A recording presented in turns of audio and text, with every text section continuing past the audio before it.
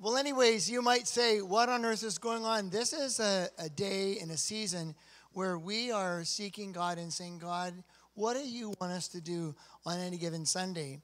And so as we are finishing our series on being church, not being the church, but being church, we want to have a conversation. So Pastor Dan and I, we have spoken on various aspects, and we thought, sometimes it's just really healthy to just speak out of our heart, and it's a conversation. And so it's a different delivery system. Our hope is that we can engage you in this greater conversation, not just today, but we want to have a conversation around a few words about being church. But we declare to you that we are committed to doing what God wants. And if we always do what we always did, guess what? You always get what you always got.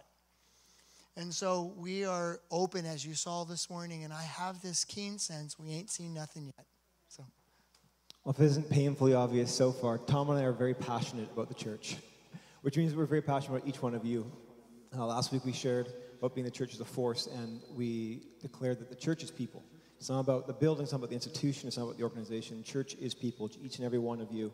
So this morning, as we get into a conversation about a variety of different topics, we're going to root everything we do in the scripture found in 1 Corinthians chapter 12. Paul writes to the church, starting in verse 12, and then the verse 27 is on the screen as the key verse. He says, the body is a unit, though it is made up of many parts, and though all its parts are many, they form one body, so it is with Christ. For we are all baptized by one Spirit into one body, whether Jews or Greeks, slave or free, and we are all given the one Spirit to drink. Then down in 27 it says, now you are the body of Christ, and each one of you is a part of it. And that picture is so beautiful, the fact that we are the body of Christ. We are the church. And the second part is possibly the most important, that each one of you are a part of it. Each one of you have a vital role to play within that body that we call the church. So I think, again, the Holy Spirit is such a wonderful part of our expressions. And so this morning, you saw how God used various members of the congregation, various members of the church. And when I say members, I'm not talking in terms of, card-carrying, certificate-owning people. But the reality is that it's interesting. The whole idea of membership really comes from the scriptures. It says we are a member of the body. So you're not a member of an institution, but you are part of a dynamic, living thing. So as we begin to talk, we have 4 words that we're going to put up, and this will be what will inform our conversation: calling, gifting, releasing, and meaning. So I want to just start with this whole idea about calling. Again, it's very easy for people to look at people like Pastor Dan and I. I remember when God called me to vocational ministry. You've heard that story, and if you haven't, I'll tell you in the break.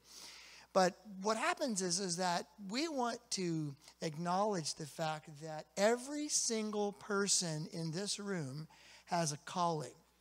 And a calling basically means that somebody wanted you to be in relationship and wanted to see you be everything you were created to be. So again, when Pastor Dan talked last week about the church as a force, one of the things that's difference between the field and the force is in the field that everything has to be done by the professionals, quote, unquote. But the reality is that you don't see anything about professionals in the scriptures. You see things about people who are called by God. So Dan, what are your thoughts about calling? For me, the word calling is very inspiring. It's very empowering. The idea, and I spoke on it last week, that we are on God's team, that he looks at you as an individual and says, I want you in my game. I'm calling you. I'm drafting you. It's not just about you haphazardly fell into this place called church, and he might find a role for you, that he has called you to a specific place, specific purpose. And I think that with so many words, we have a tendency to overuse certain words. I've heard people say, I'm called to my job, I'm called to my family, I'm called to this, I'm called to this, I'm called to this. In the context of what we're talking about this morning, we're talking very specifically about the fact that we believe in church, you are called, first of all, I believe that people are called to a local church. That might be a hot take for some people, but people are called to a local church. I believe God has placed each one of you in this place for a reason, for this time. And beyond that, you are called to a role, to a ministry, to some sort of place where God wants to use your passions and your gifts and your abilities. Really quick, when I started here, I won't say how long ago, a while ago. When I started here, I started as the youth pastor. And I knew that God called me into ministry, big picture word ministry. But for a season, he very clearly said, I want you to work with young people. And Tom knows as well, there is a whole row of years there where opportunities would come along, and I felt they were outside of the youth ministry arena or the youth ministry lane. I said, that's a great opportunity, but I'm going to say no to that right now because I know where God has called me. He's called me to run in this lane right now. I think calling is a lot to do with your role and knowing what lane God has called you to run in. And so often, I'll get to this in a little bit, we look at lanes next to us and go, that looks appealing, but we miss the fact that God's called us to run this race in this lane because your giftings and your passion and what he's laid in your heart is for that time in that lane. And if you stay in that, what God can do with you is incredible. So I think, again, as we're talking, and just so you'll know, we are declaring today that we are open to saying, God, what do you want to do? I came to the conclusion a long time ago, God was not interested in my opinions.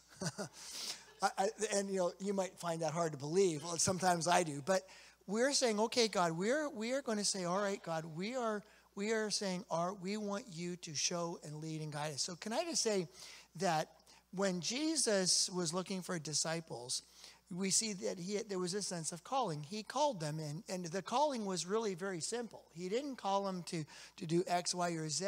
He called them, and he said, I'm calling you, come and follow me. And they left everything, and they followed Jesus.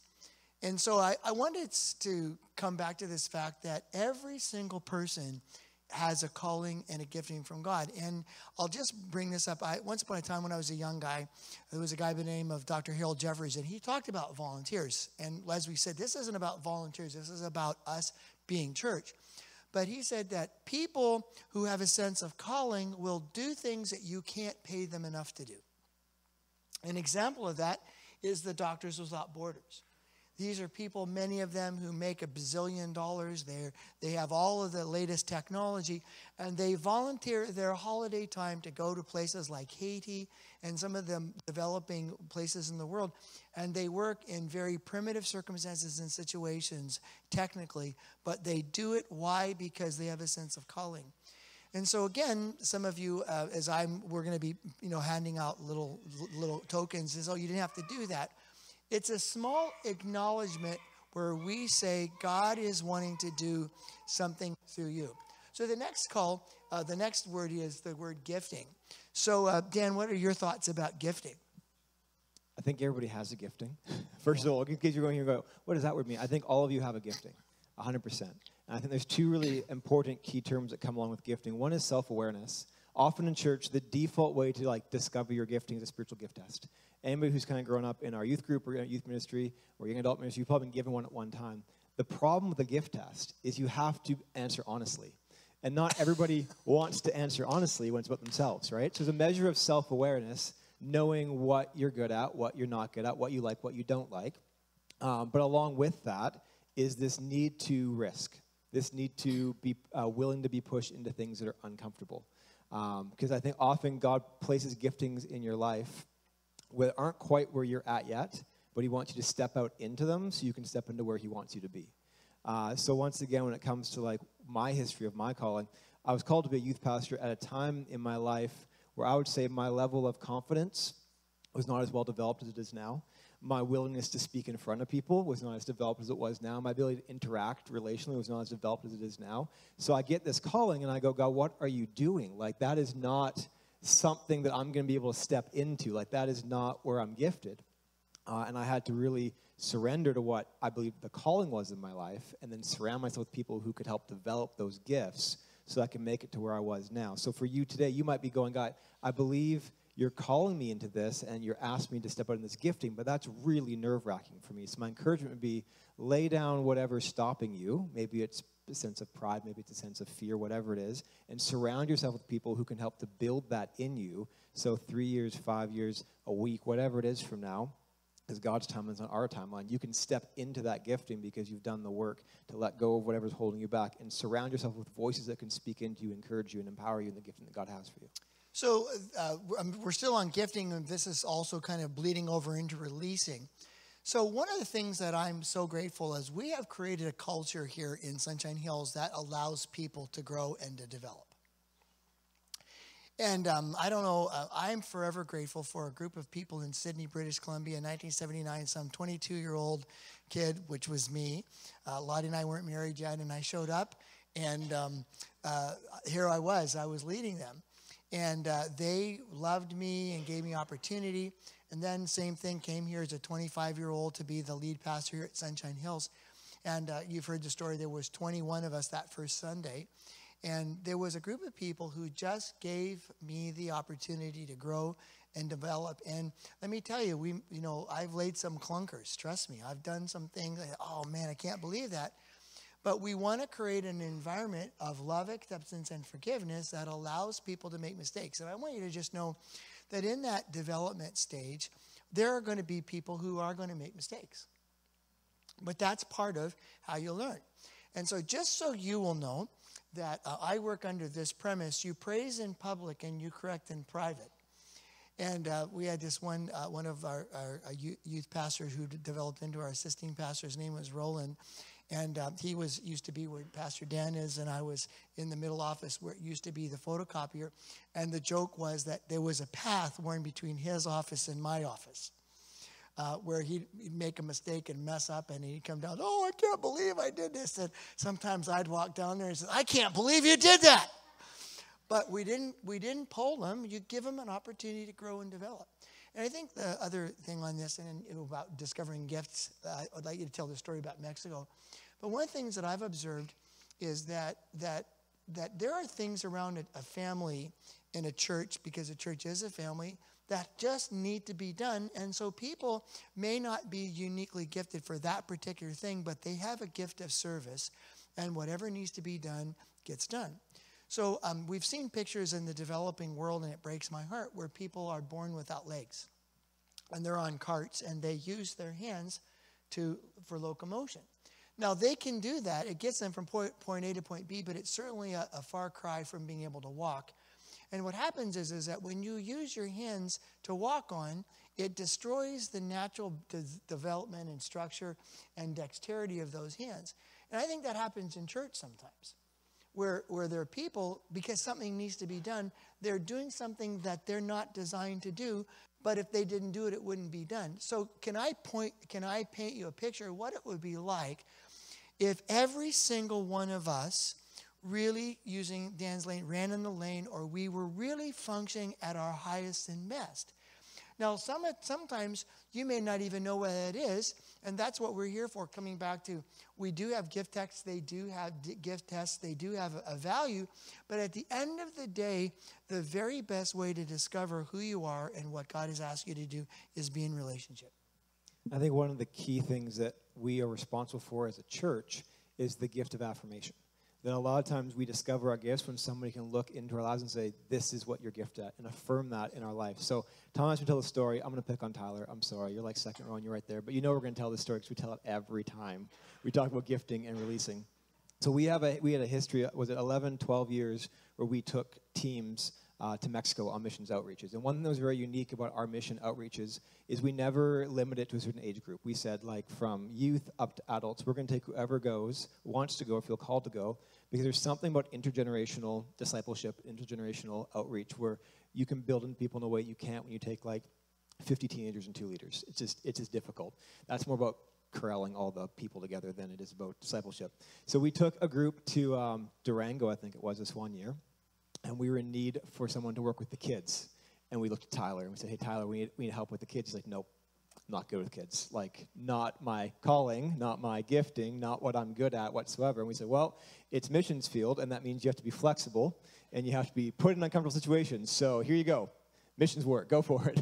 And what we saw that trip was someone come alive in their gifting and in their calling. And he realized it soon, too. He's like, suddenly, what I thought or told myself I'm not good at, God gets released something in his life. And he was in there playing with kids and relating to kids. Though you know very little Spanish and they knew very little English, there was an instant connection. There was a bond. And he was so good in that moment in Mexico with kids, and comes back here to town. And he's like, I think I'm going to serve in kids ministries. And we're like, yeah, you're going to serve in kids ministries. But it's that affirmation of we pushed a little bit, and then we affirmed, yeah, what you see is beginning to develop and grow in you. We affirm that you have a gifting in this area, that you are good with kids, that God has called you to work in this area. And now we stand here, or we sit here today. And Tyler's one of our most faithful volunteers back in our kids area. You work at Hilltop with kids, And something that happened years ago in Mexico that was affirmed in you has now become one of the major lanes that you run in today. And that's as a simple story how this works. Surround yourself with the right people, allow them to speak into your life, allow their affirmation to take root, and suddenly you don't know where God's going to take you in the next few years, right? And I think that affirmation thing, and now we're kind of making a transition to releasing, but again, that there's a scripture in the book of Proverbs. It says, a man, i.e. woman, man or woman, gifts make room for them and bring them before great men. And so there's two ways of looking at that scripture. One is that you're bribing people to get ahead. I think that's really negative. I think it's that as you are faithful to your calling and you begin to walk in your gifting, then there has to be that place of being able to be discipled and encouraged. And again, if you notice when Jesus was helping people to discover who they were and what they were called to do, Peter became Jesus' choice to be, hey, Peter, you're going to be the leader of this group. But there were times where Jesus really had to say, Peter, you just don't get it. And that's all part of this going back and forth.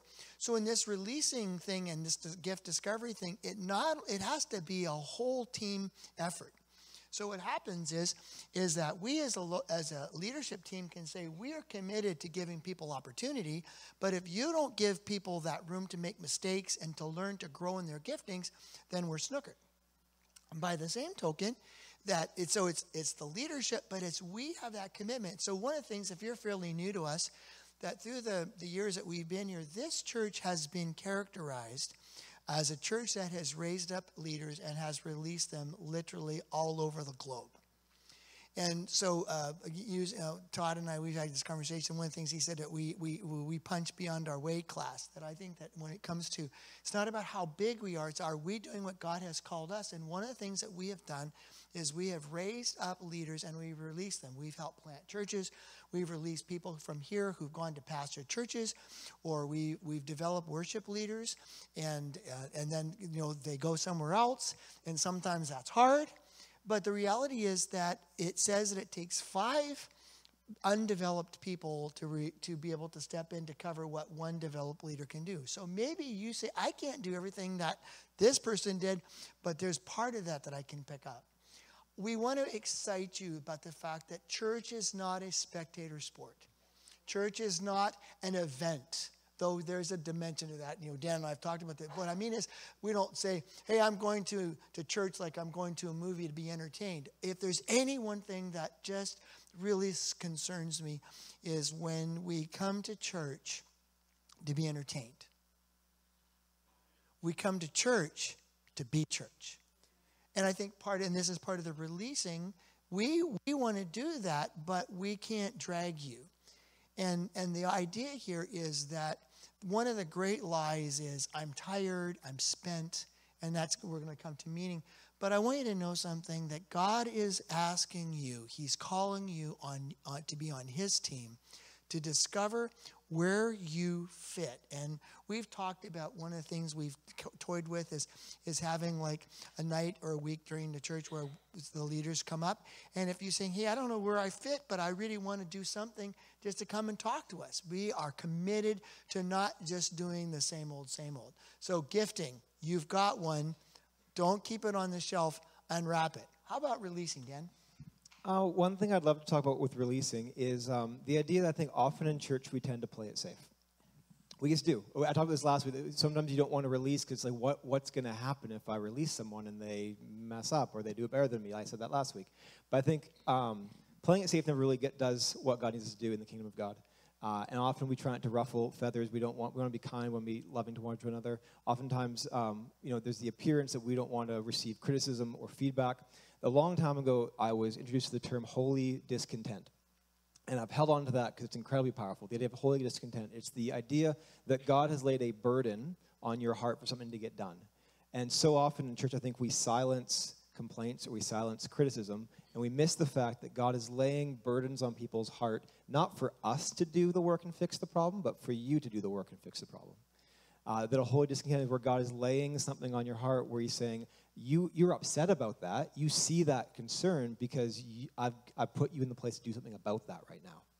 And part of releasing is us recognizing when someone has a holy discontent and going, yeah, you're right, we need to do something about that. So what are you going to do about it? Because God's laid that burden on your heart, and we want to come alongside you and release you in that and help you with that. But God's placed that on your heart, not on our heart. And part of you growing into the person God's called you to be is to step into that and to make that holy discontent some sort of holy forward movement for God and for his kingdom. So it comes back to, again, a calling on a local church. So the reality is that's one of the reasons why we have this vision statement. Our vision is to be a dynamic local church that provides healing, wholeness for our local community through the transforming power of Jesus Christ. So when we think in terms of, well, is that going to fulfill that? And I didn't get the okay to say this, but we have one of the people that's close to me, and she has a burn for hospitality. When we come to church about, and again, we've talked about that. We want to get people. It isn't like we just come and, oh, I'm so tired, whatever. But what happens is there's this whole idea about discipleship. I don't do everything right. Trust me, I don't do everything well, and it's not about me. But I am trying to model something, and there are some of you, I think you have a gift of hospitality. No one has to quote and say, you are deputized, praying, you are now an official, person to welcome. But what I do is, if you've noticed, I'm at the door, I'm out in the lobby, and it doesn't come naturally to me, but I try to touch as many of you as I possibly can. I shake your hand, I put my hand gently on your shoulder in appropriate ways. But I'm only one person. I am only one person. But I want you to know that this holy discontent. And I'm talking with somebody else about some of the things that we don't talk a lot about from the pulpit. But we're saying, hey, we are open to saying, God, you show us how we be the church that you have called us to be. Because we can try to do this in our own strength, but we can say, God, you release us. But again, the releasing has to happen both ways. It has to be the leadership saying we are willing to release. And guess what? We are saying we are willing. Now, sometimes we're a little slow. If you think that we're not going quickly enough or we forget, you say, hey, you remember that time when the two of you guys were up there at the front and you were saying that you're going to do this? Here I am. Let's talk about it. But I also think, too, that there's this thing about self-assessment and about this development. Part of releasing is you release people a little at a time. That you don't put your 12-year-old in charge of your house budget. But you can say, oh, well, maybe you do. I don't know. Maybe. Sorry, I thought about saying, well, I'm not going to say that. But the point is, for a week. Yeah. But the point is that there's part of this is part of that development, and again, there's that discipleship, and part of that, one of the models of discipleship and releasing that I really like, and I sometimes forget this, but Jim Hayford said this. He said, this is his model for releasing. I do, you watch. And unfortunately, so often that's where the church gets stuck. We do, you watch. Second one is, I do, you help. Hey, come, help me with this. And one of the things, too, if you'll notice that, I appreciate we have people who are stepping out and you're allowing that, but you've noticed that there's that hey, with your permission, or there's those looks, and it's all about having everything done in order and honor, preferring one another. And again, as we begin to see people stepping out as they're gifted, what happens is we just begin to recognize that that's going to be okay. And that opens the door. So I do, you watch, I do, you help. It goes from this, you do, I help. And the final stage of that is, you do, I watch. But then it's not finished. It goes through. So calling, gifting, releasing, and then we're back to the final word, which is meaning. So talk to us. Well, when it comes to meaning, there's two great lies that come along with this. The first is for those of us who are, the leaders in the church, is the lie that we can only get people to serve if we cast this vision of we need you so desperately and everything's going to fall apart without you. And I mean, there are times where things are falling apart, but unfortunately when we cast that way, it becomes very needy. Needy is creepy. And we don't want to recruit out of guilt or like, hey, you better serve, or like, it's not going to work. Like, recruiting out of guilt never works. So there's a lie that we fall into, the trap that we fall into, where we recruit and we get people to serve based out of that sales pitch. It's a bad sales pitch. And along with that is the lie that the enemy brings into the heads of those who are volunteering and serving, going, yeah, you're too busy, you're too drained, you don't have time, it's not being worth your time or effort. And I think we fall into the trap of hearing the lie from the enemy on this side that we have to guilt people into serving or else we're going to lose them. And the volunteers, or those who serve, fall into the trap of hearing the lie from the enemy saying, if you serve, you're going to be drained, you're going to be exhausted, you're just going to end in failure or misery. And that's why meaning is such an important word, because our heart and our solid belief is that every single one of you has a calling and a gifting. And when you are put into the right place, meaning and purpose just explodes in your life. Yeah. And there's nothing like that. And for those who have found that fit, you know what I'm talking about. When you have this profound sense of meaning, profound sense that you are doing what God has called you to do, what you were born to do. And when you are in that place, there's so much energy and passion and joy that comes with that instantly, like, we don't want to recruit out of base of need or guilt. We want to recruit because we know God has a place of ministry and meaning for you. We want to find that place so you can be all that God has called you to be. And for you, when you find that place, that lie of the enemy is shattered because you're not tired and you're not exhausted, and it's not one more thing on the calendar. It's a vital part of your life because you stepped into the place that God has for you, and there's so much meaning and purpose and value when you find that particular fit. So can you just, if you've fallen asleep, and I'm sure you haven't because we have been just so scintillating in this conversation, but this whole idea is that every single one of you is created with a God-given desire to make a difference. And unfortunately, and so I hope you're seeing in this already, this 2020, you're seeing us, we're taking risks, we're saying we want to do things differently. But we want every single person who serves here doing not out of obligation kills. Not out of guilt drains. But what happens is when we begin to function and we become alive, and so we say, I can hardly wait to get to that place of ministry, because then in saying, hey, you were late this morning, you're here early, not because somebody's saying, hey, we need you here 5 minutes ago, but you just can't wait to be where God wants you to be. So I got two real quick stories. One is when our family, when we do Disney, we are serious Disney people.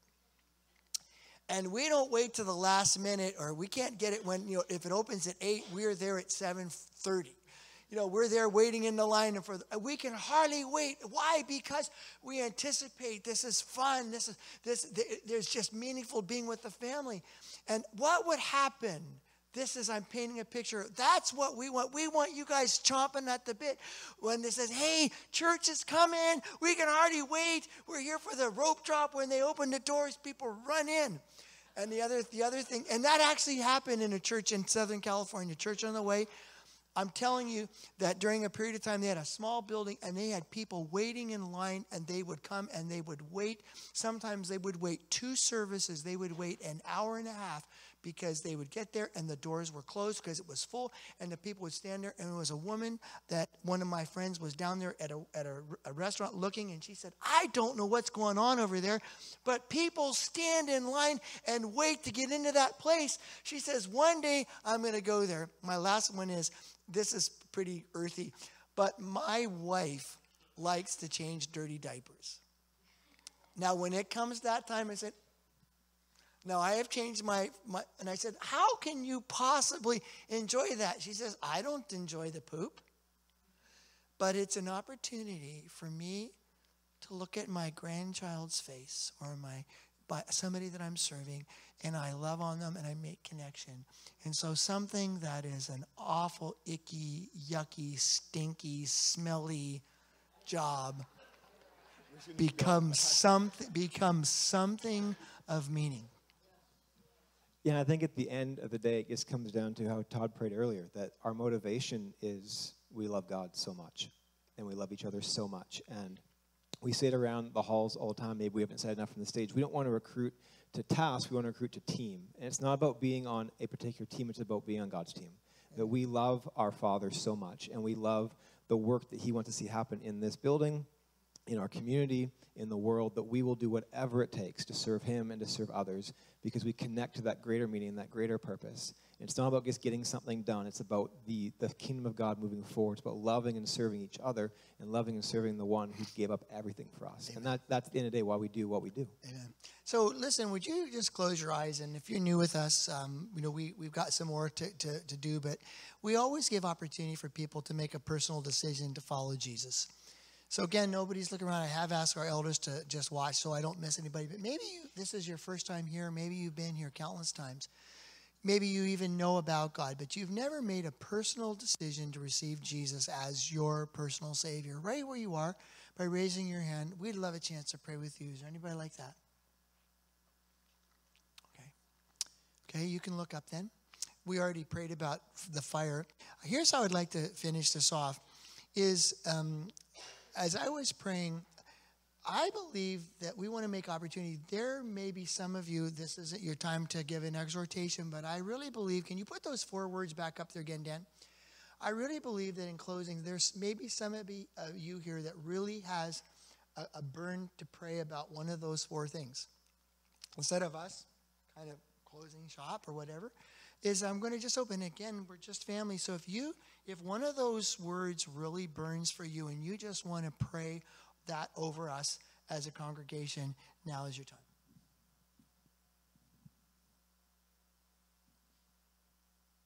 Come on, I think there's some of you here, so I'm going to just wait.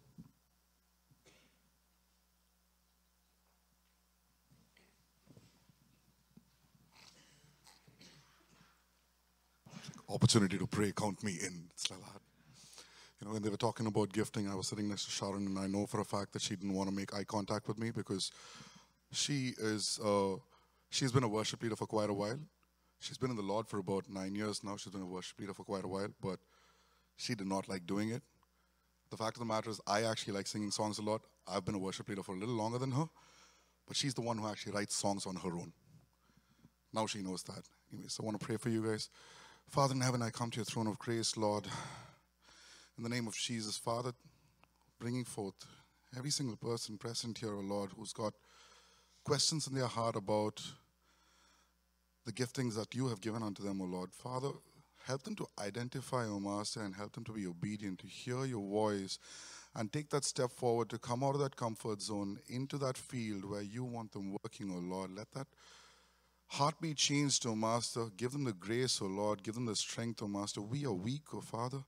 Lord, we are weak by ourselves, but we find strength in you, O Lord. The joy of the Lord is our strength, O Master. We know that when we come out and enjoy our gifts, O Master, when we experience our gifts, O Lord, when we use them, O Master, we know that you are gleaming with joy, O Master, and we find strength in that, O God. And I speak that strength over each and every person that is present here, thinking about that gifting, O Master, thinking about making that one step in obedience, O Father. I give you all the glory, honor, power, and praise in Jesus' most precious name I pray. Amen. Anybody else?